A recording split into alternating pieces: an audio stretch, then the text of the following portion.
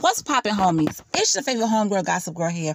And today I want to talk to you about some serious stuff that's going on. It's so much going on at one time that I can't even cover it all. I have to take breaks in between because it's getting that heavy out there with all these children getting hurt and it is too much. But today I want to talk to you because a 13-year-old, well, between the age of 13 and 18, they said, a guy named Jaret Wright was living underneath this teenager's bed for 3 weeks. Okay, for 3 weeks he was living under her bed. Okay, they did catch him and he is charged. But let's get into this story real quick.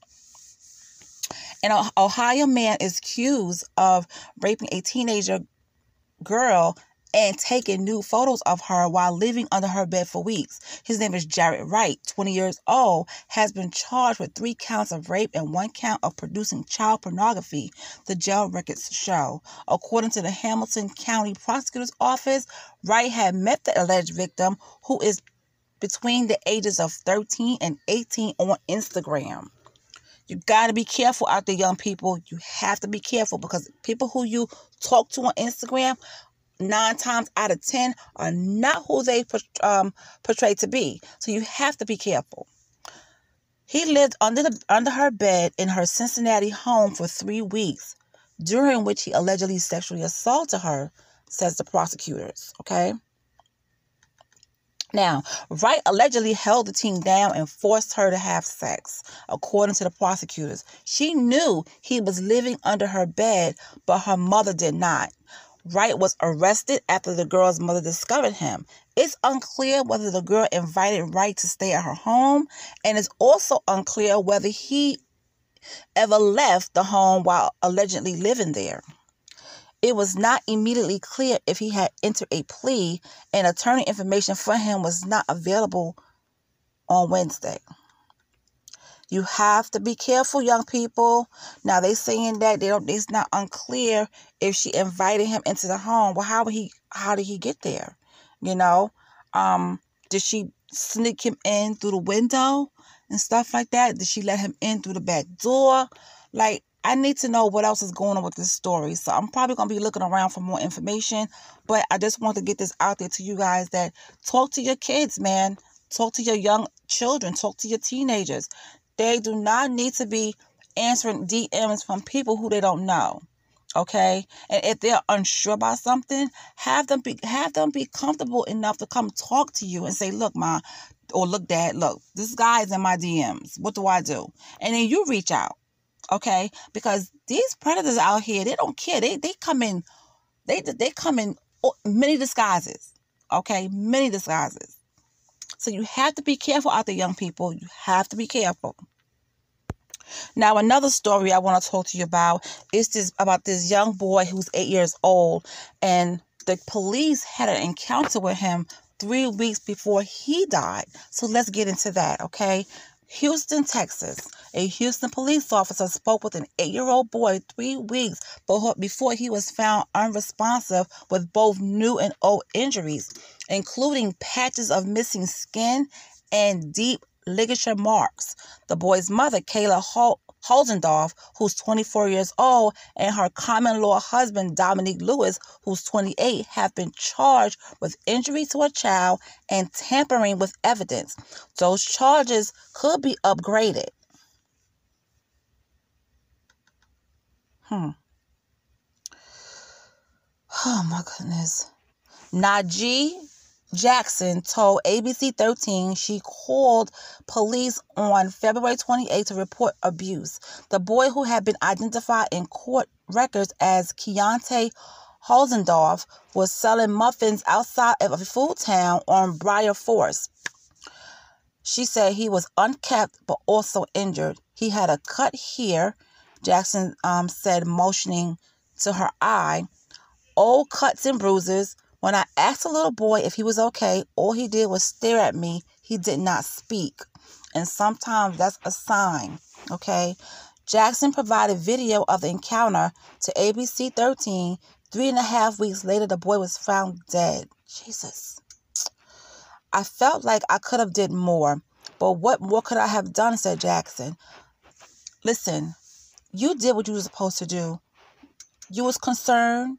You asked the little boy. He couldn't answer you at the time. You can't hold that. That is not for you to hold. I can understand how you feel, but it's not for you to hold because you did report it to somebody. You called the police. You had video footage and you sent it in. So you did your part here. According to HPD spokesman John Cannon, the officer wrote in his report that the boy seemed playful and not fearful of his parents. The parents told police he got the cuts and bruises from falling off a bike. Following procedure, the officer contacted CPS, who ran a check and found no records. CPS. And that's another video that I want to come back and do probably the end of this week. I want to talk about CPS because I feel like there's more children out there that's dying at the hands of their parents than there are kids surviving. Okay, sometimes CPS go after the wrong families. You got people who will call CPS on somebody who's taking care of their children. Their house is not dirty. Their house is clean. They're doing the best they can, and they will remove those kids. But the kids they don't remove and need to remove are the ones that always we read about in the newspaper. And I'm tired of that. CPS has to do a better job at protecting these children. Okay? Do you know how many cases out there that's like Gabriel Fernandez? That little boy went through hell. He went through so much. And I felt like CPS failed him. Just like CPS failed another kid that had the same situation as Gabriel was in. It happened. Okay? Nitz Mary Brown from Brooklyn. I will never forget that story. CPS have to do better. Okay? They have to do better. Because this is ridiculous. This is ridiculous. And it breaks my heart because if you don't want to be a parent, don't have children. Don't have children so you can beat on them and abuse them and then later on take their life. Don't do that. The same treatment that this couple, okay, did to him, it needs to be done to them in prison.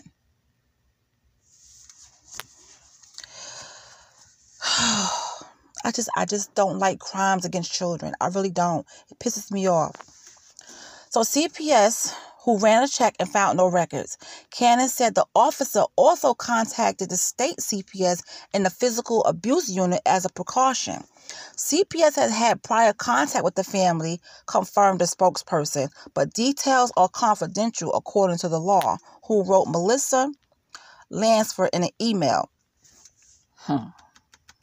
Tuesday night, police and firefighters responded to a possible drowning call at the Quality Inn and Suites off of West Beltway around 11 p.m. Investigators said it was obvious there was more to it. I can't completely say we were sold that it was a drowning. When HFD and Houston police arrived, this complaint had many, many signs of chronic abuse. But old and new injuries, and the new injuries are horrendous, explained Gilbert Sawtell, the chief prosecutor of Child Fatality Division at the Harris County District Attorney's Office. Ooh, that's a mouthful. It involves large patches of skin missing from his chest, upper arms, thighs, and genitalia. He also had fairly new deep ligature marks on his ankles.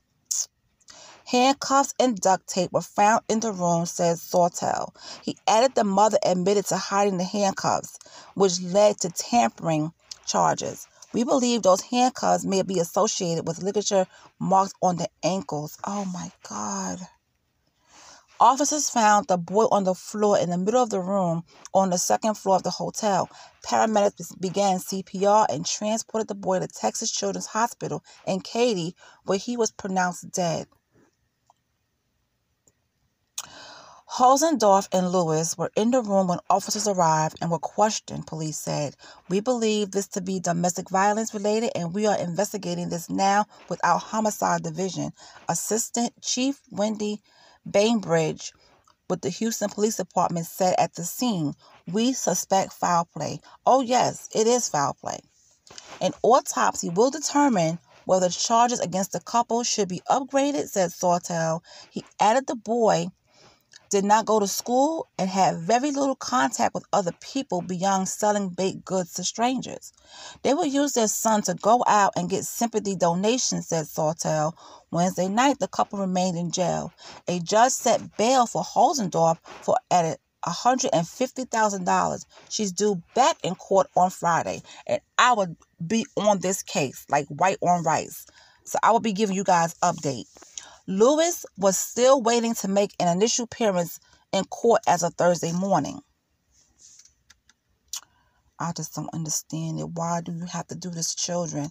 I don't understand this. I just really don't. It really brings tears to my eyes because it's no excuse for this. It's no excuse for this. And it's always these women. It's the women that be with these men who are not the father to the child, but allowing the abuse. Okay, and they joining in on the abuse because some of these women feel like they're going to take whatever anger they have against the child's father and bring it upon the child. The child is innocent. Okay, and you got some people out there that do that. Okay, some parents, men and women, that will hate their parent and take out all their anger on the child. So I don't know what her deal is, why both of them did this, but I'm going to be following this case and I will let you know what updates I get. Okay? So, I just, may he rest in peace. He was a beautiful little boy. Beautiful little boy. How could you sleep at night? How could you sleep at night? I don't understand how people could sleep at night when they hurt these children. I just don't understand it. I don't understand it. Maybe I'm not a monster enough to understand it, okay? Maybe I'm too human to understand why they would do this to kids. And CPS have to do a better job because every time a child slips through the cracks, because they appear to be okay, they have food in the house and the refrigerator is full, but still something is going on. You have to do a thorough check. You have to know the signs. Some social workers just want to get in there and get out, especially on a Friday. You got very few social workers that care, but you have a whole bunch who don't care and just want to do their job and pin down on a piece of paper, this didn't happen, yada, yada, yada. But when the mess hit the fan, then they want to go back and try to cover their tracks. Well, this happened and that happened. Come on. Look what happened to Gabriel Fernandez. Look what happened to Miss Mary Brown in Brooklyn. These children and a whole lot of kids out there who are not with us today because at the hands of their parents and their parents' lover. If I'm with somebody and they can't love my child how they love me, then we can't be together. There's no way I'm going to be with somebody who don't love me, who loves me but hate my children. Oh no, we can't rock together. No. Go about your business, find you some other little tramp or whoever will do that, but not me. If you can't love you love me, you got to love my children. And that's the way it is. But there's not enough people out there, especially these women. There's not enough women out there who have that mindset. You